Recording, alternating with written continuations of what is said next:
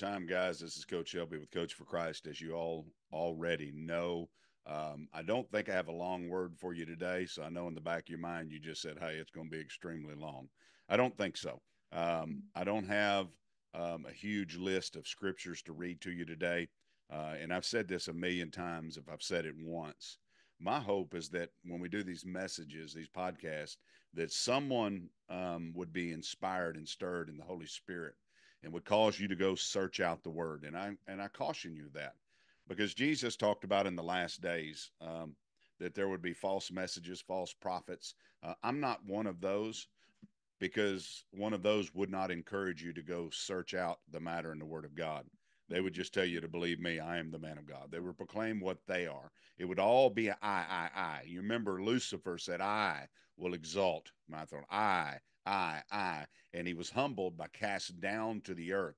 When I say humbled, he's not very humble. I don't mean it that way. He was full of pride. What I mean is he was removed from that position. So a false prophet, a man that's operating by false prophecy, by a spirit of the lying spirit, which is a demonic spirit, is never going to encourage you to search out a matter according to the word of God. And if what I speak is not of the word of God, then dismiss it, throw it away, rebuke it in the name of Jesus, and move forward and stop listening to such a person. Amen. But today I want to talk to you about, and I don't even have a title, but the anointing versus discipline.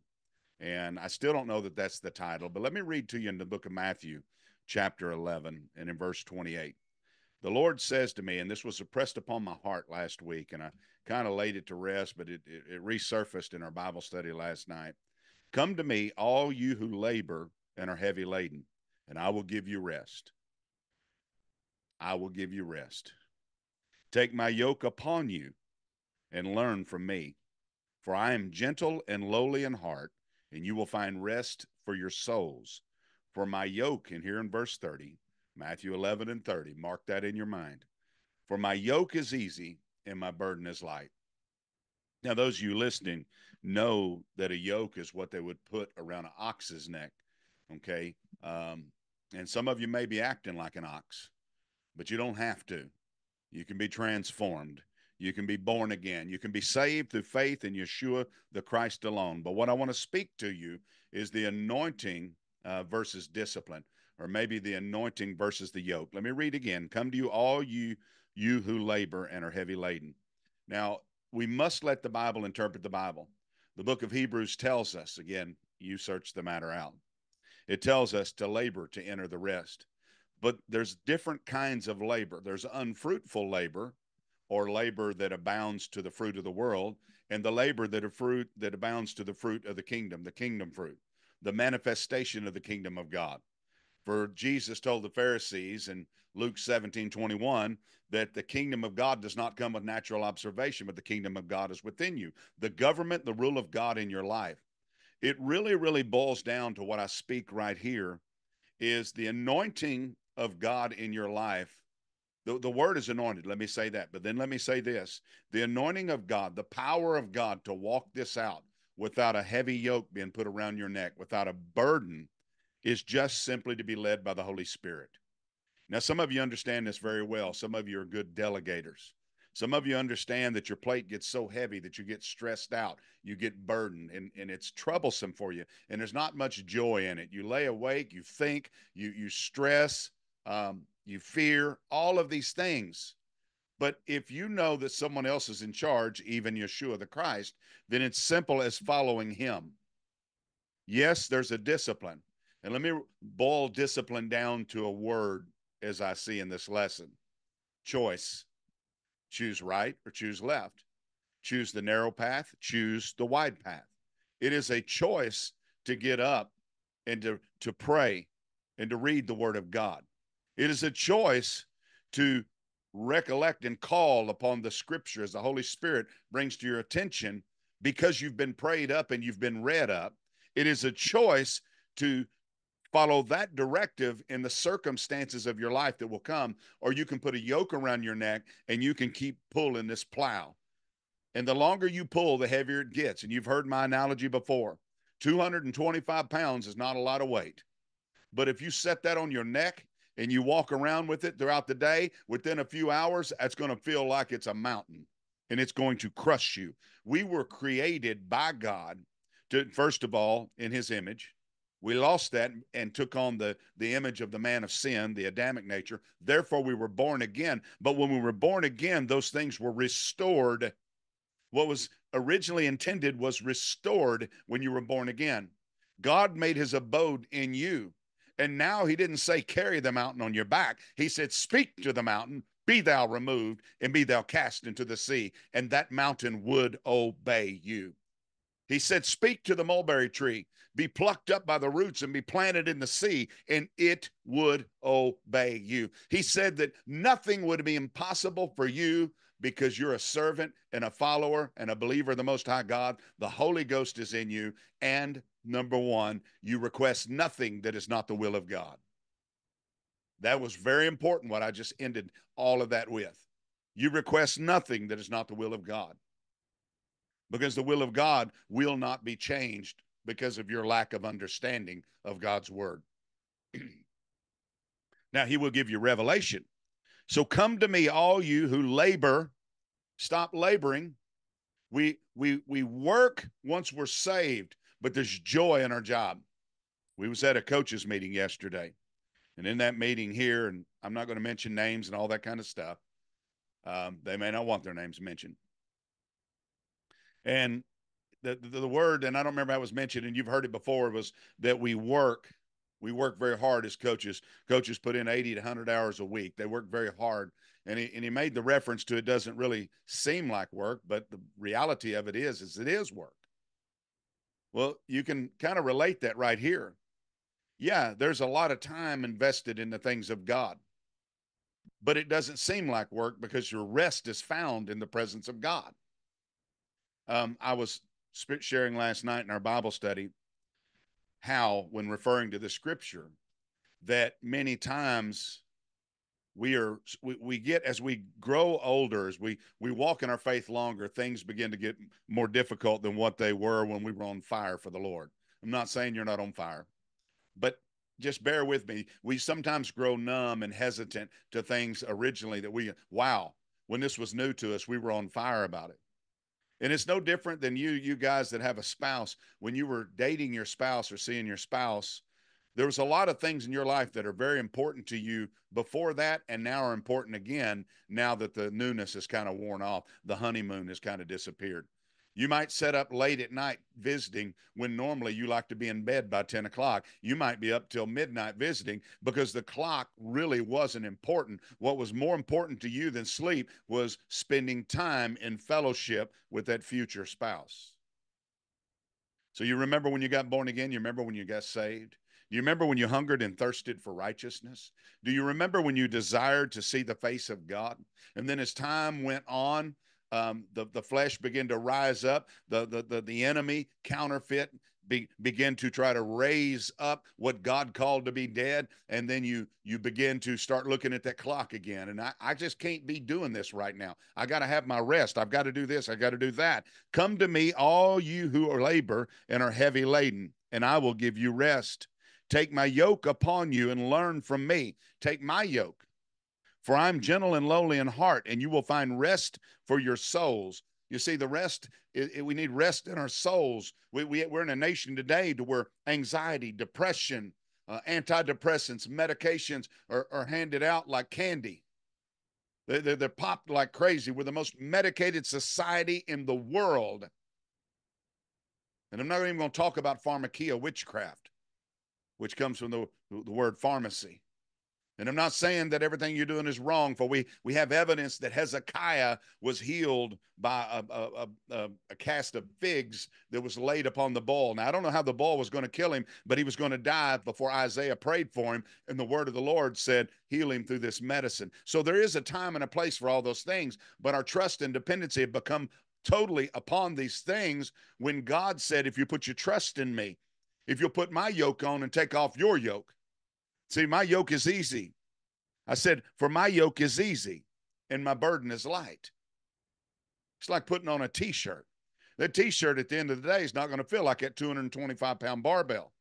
Put on Christ. The book of Ephesians chapter 6 says that to put on the armor of God. The armor of God is heavy in the natural, the armor of a soldier, but the armor of God has no weight.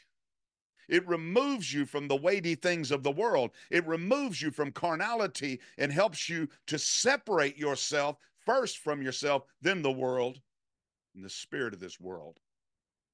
I know some of you did not understand that, but you need to hear what I just said. Take my yoke upon you. You need to understand also that it's quite possible that Yeshua, when he speaks this, that it's written in red, Matthew chapter 11, that the Mosaic law was heavy.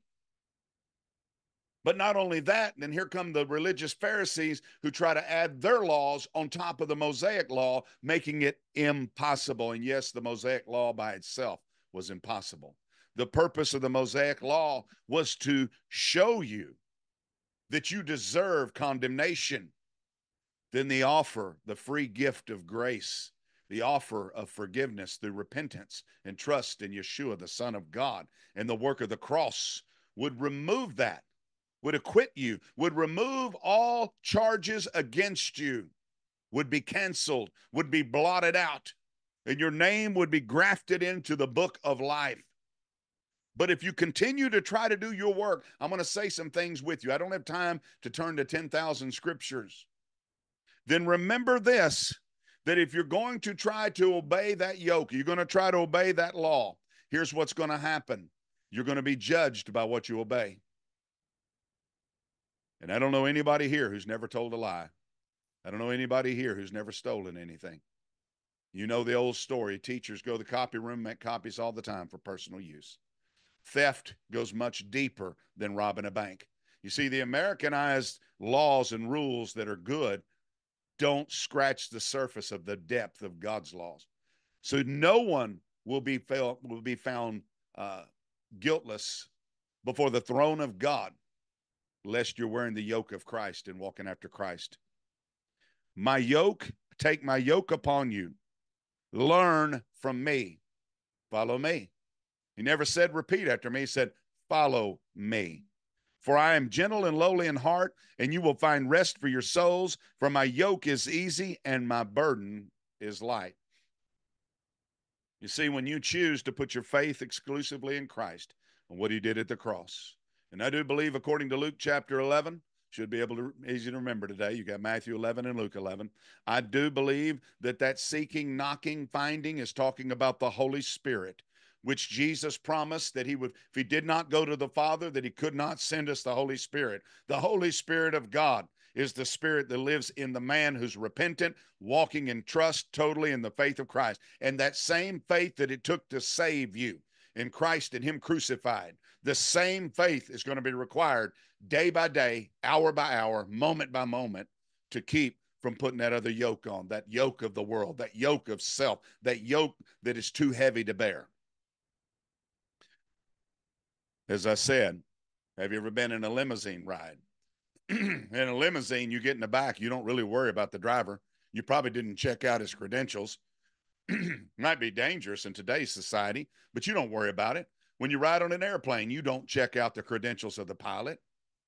How much more when you begin to follow the spirit of truth and the spirit of life?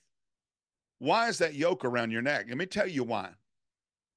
In James chapter 4, it says, where do wars and all of these things and lust and strife and all these things come from?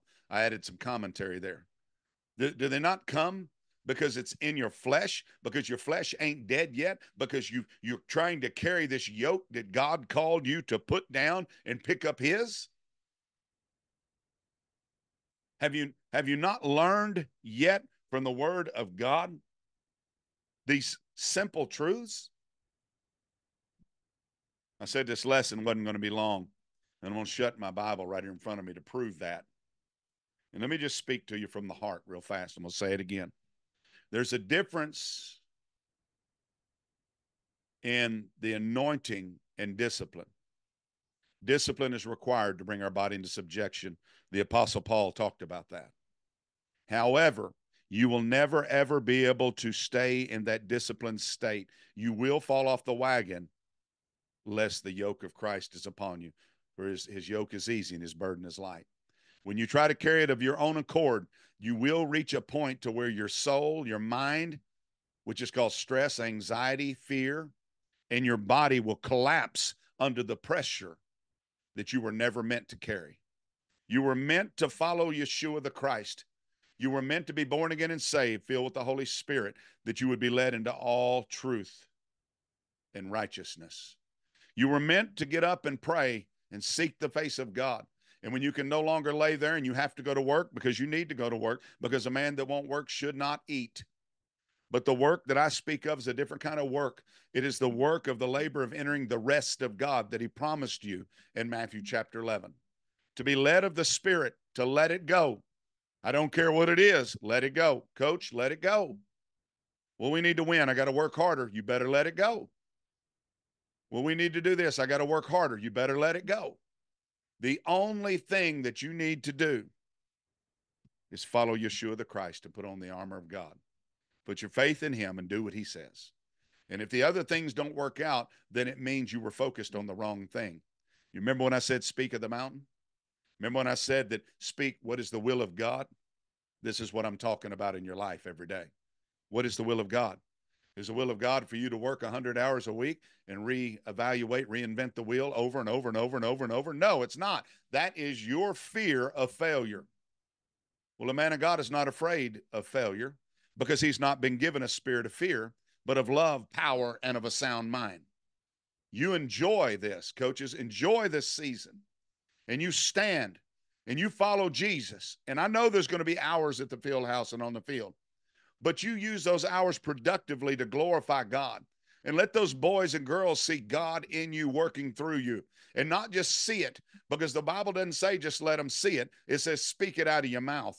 Speak the word of God that someone's life will be changed. Speak it as a seed broadcaster, broadcasting seed in a yard, that seed would be planted and stick in the heart of men. And that just as that, if you've seen that picture on the internet of a rock with a tree growing out of it, that's what'll happen. It'll split the rock and they'll be given a new heart, a heart of flesh with the word of God. And they'll be rooted and grounded like a tree by rivers of living water. Take my yoke upon you. My yoke is easy. My burden is light. The Mosaic law brought you to condemnation that you may see the goodness of God. Put your trust in Yeshua, be acquitted and forgiven. Don't try to put that yoke back on. Yes, bring your body into subjection. Get your butt out of bed, get to praying and get to reading the word of God. But don't put it in subjection to the things of the world, the things of the flesh, the things that are perishing, the things that God just simply will not bless. Many people have brought disaster upon their lives, stress, worry, fear, because they've refused to totally trust God. Let me end again. I've ended once, let's end again. As you built that relationship, and as the things in your life when you were building that relationship with your spouse were not important, that are important today, because the most important thing was sitting right before you. The most important person was right before you. Keep this mind. Keep this mind in Christ to keep you free from the burden and the yokes of the world. I pray that this makes sense. I pray that you're encouraged. God bless you. Praying for you all. Monday morning, football starts. And look, football's only the vehicle. It is not your calling. It is the vehicle God has provided for you to be a man of God and to sow the seed of the word of God. Leave the results up to God. One man plants, one man waters, but it's God who brings the increase. Now you're released from the bondage of saving anybody. Preach the gospel. The word is already able to do what the word is able to do, for the word is a person, Yeshua the Christ. Do your job. Honor Christ. Put on his yoke. Take off the yoke of the world, for his yoke is easy and his burden is light. Bless God. Thank you, Jesus. God bless you guys. And we'll speak to you again next week, the Lord willing, in Jesus' name.